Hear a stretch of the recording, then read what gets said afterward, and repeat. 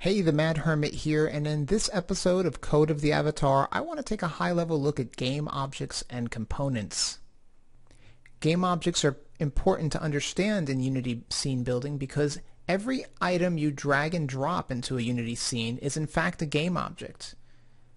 In the scene we're currently looking at, we have no less than 6 game objects represented. We have a lich statue, we have this wall, we have 2 point lights, a first-person controller, and we have this ground plane.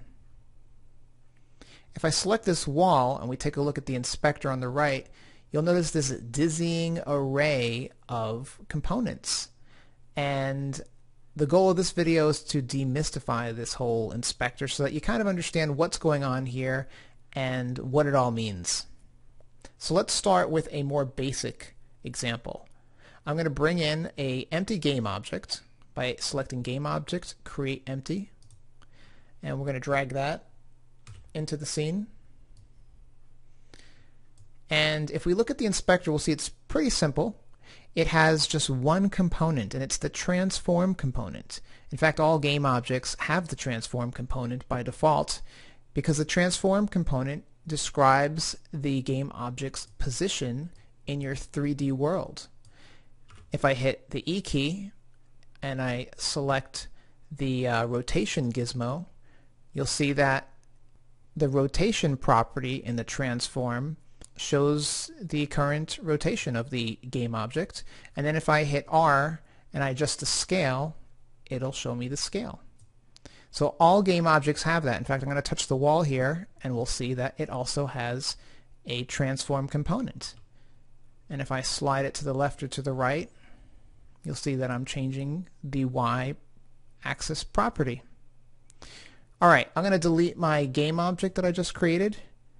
And we're going to get a little more of a advanced game object. We're going to pull in a cube, not too complicated, but just something with a little more stuff to it. And you can see a simple cube, if we look at the inspector, again has the transform component, but it also has a few other components in here. So let's take a look at them. Let's start with the box collider component. Collider components essentially describe the bounding area of your game object that should be tangible. Let me make this window a little bigger to see what we mean. I'm going to run the scene.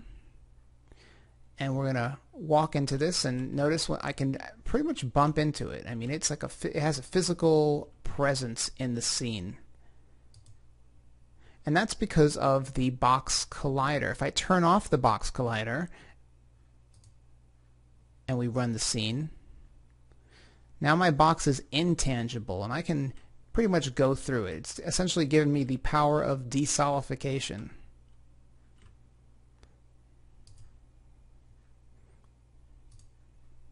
The box collider component has a couple other properties that you can modify. You can modify the position of the collider.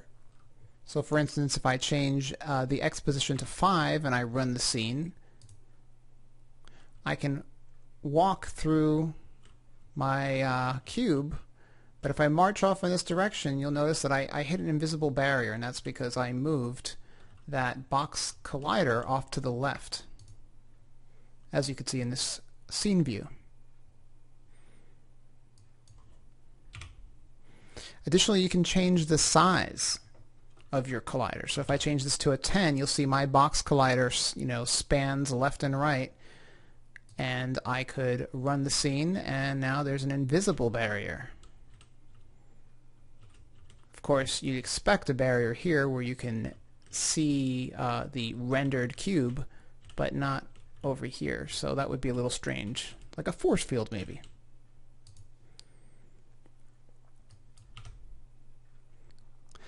Aside from just providing this this tactile barrier type feeling to your objects, colliders also register events when two objects with colliders collide. When they come in contact with each other, they'll both get a message saying, "Hey, you just bumped into something." And through scripting, you can actually do something with that. You can modify, the behavior of your object, perhaps. Maybe you want it to blow up or disappear. all that can be done through scripting.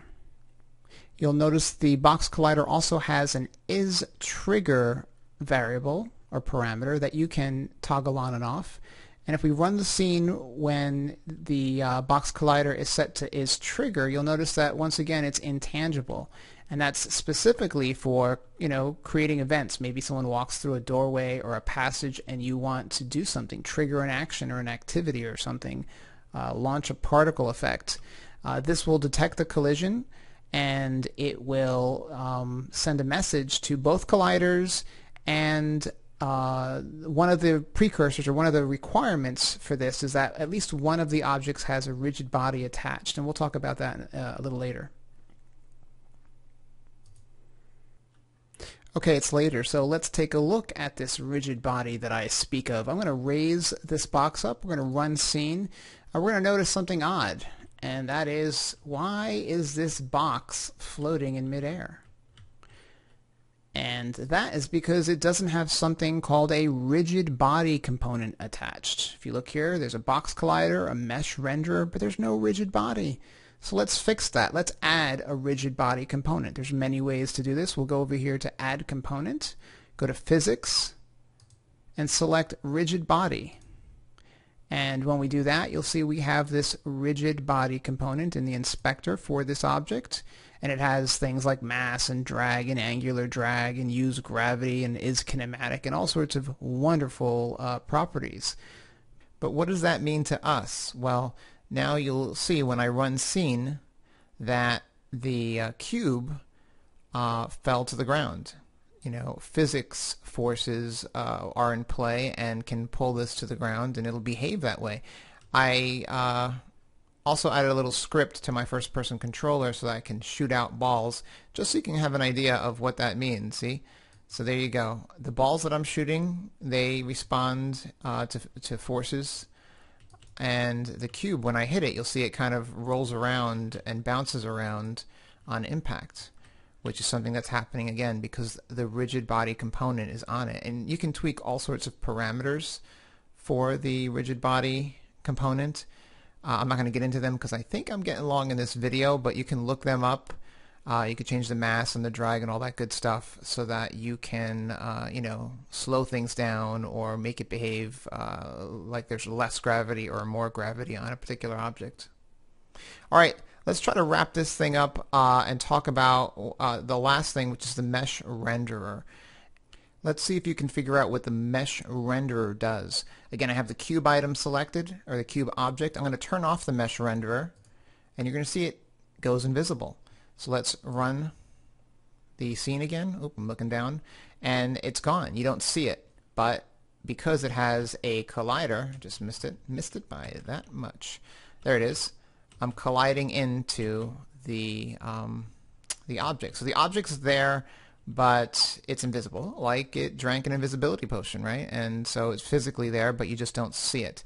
And so we can surmise that the MeshRenderer is responsible for lack of a better word, rendering or displaying an object. And there's two components to it. There's this a MeshFilter that when you drag a MeshRenderer into your scene, the MeshFilter will also come, and the MeshFilter, which you cannot disable, whoops, is essentially the think of it as a coloring book, and color by numbers, if you will. So it has the outline of what you want to draw, and the MeshRenderer component of that has things like what's called materials, which are colors and the way light impacts that particular portion of the image. A better example is, let me look at the wall here, and you'll see that again, this has something called a port room wall straight mesh filter, which means that, and again, this was created in a 3D program, not in Unity. And so you import that in there, and essentially this is the wire mesh outline of the wall. If we look at the wall, I'm going to zoom in a little bit here, you'll see that it has, like overhangs, and it's got this column and stuff, and it's not just a flat, like the cube, it's not just a flat surface. And if we look at, so that's the mesh filter. If we look at the render, you'll see that it says it's got 5 materials. And those 5 materials are the different elements of this wall. And that's what I meant by saying that the mesh filter was like a color by numbers, because depending on what you put in the certain positions is going to determine what gets changed in here. For instance, right now it says here that element 0 is the port dungeon trim 2. Well, let's click this little thing here and change it to something else. I'm going to just say flowstone. And you see that the top kind of changed a bit. Actually, maybe it's a little more obvious if I say none. I'm going to say none. And when you don't have a material that's supposed to go in a specific spot, if you don't color in that area of the mesh filter, Unity lets you know this by giving you this god-awful fluorescent pink color. And you can see here that it says there's no material there. Well, the same thing with the wall. So the wall portion, or let's do the column, maybe this thing. So let's look for the column, or the pillar it's called here. I'm going to change that to none. And as you can see, that disappears. And I can go in here and I can pick other materials that have been created. And I don't know, I'm going to put dungeon floor. So that's a dungeon floor material. And let's go over here and change that material. And I don't know, dull wood rough, whatever that is. And let's go back to our scene and see how that impacted things. So I've actually changed kind of the way it looks a bit. So the top now is like a wood, which is interesting. And this was some dungeon floor material. So I've actually changed how it looks because I've colored it in with different materials. And again, this was supposed to be an overview video, and I've gone long in my description, but let's just quickly summarize everything that we learned here. And that is, and let's get rid of this guy, bye-bye. And let's just play with our wall, or let's play with this guy. So our lich statue, it has, now when you look at this, you shouldn't be so confused, right? It always has a transform, every object has a transform. Everything, if you want it to be visible in your scene, you need to render it. So you're going to add a MeshRenderer. The MeshRenderer works in conjunction with a mesh filter. So when you pull in a MeshRenderer, you're going to have a mesh filter that you're going to have to associate. And it should be associated already. It's part of the export process in the 3D program that you created the object in. And this filter is going to dictate how many materials are represented. So in this case, there's a port lich statue, and at element position 0, and element 1 is port dungeon trim 2, which is probably the pedestal is what I'm guessing. So again, if I turn that off, it disappears. If I run my scene, we don't see it. Okay, back to my scene view, turn on the MeshRenderer. The collider, again, is responsible for the ability to bump into things. If I turn off the collider, then I'll be able to walk through this component or this object. Okay, and if I turn it back on, then obviously we'll be able to collide into it. And because there's no physics, there's no rigid body attached, if I do this and run my scene, well, that's odd, right? That's going to look weird. And actually, let me see if I lift it up a little bit just to make sure that the floor is not holding it. So you go. That would be very odd, right? A tilted statue that's not falling over. And we can fix that if we want it to fall over by adding a rigid body. So let's do that. Add component. I'll show you a different way to do it. Go to component and go to physics, rigid body, and the rigid body components here. I don't really even have to do anything. I'll play it. And actually, it just fell through the floor. So let's try to understand why the lich statue fell through the floor. The first suspect would be, is the collider enabled? And I'm looking at the mesh collider here, and we can see that it is enabled. So that's not the problem. So why did it fall through? Well, if we click on the floor, we'll notice that the floor is also made up of a mesh collider. And one of the things about mesh colliders is 2 mesh colliders cannot collide unless one of them has the convex property enabled. So I'm going to do that here with the lich statue. And as you can see, now we can actually see our mesh collider bounding box. And I'm going to run the scene again.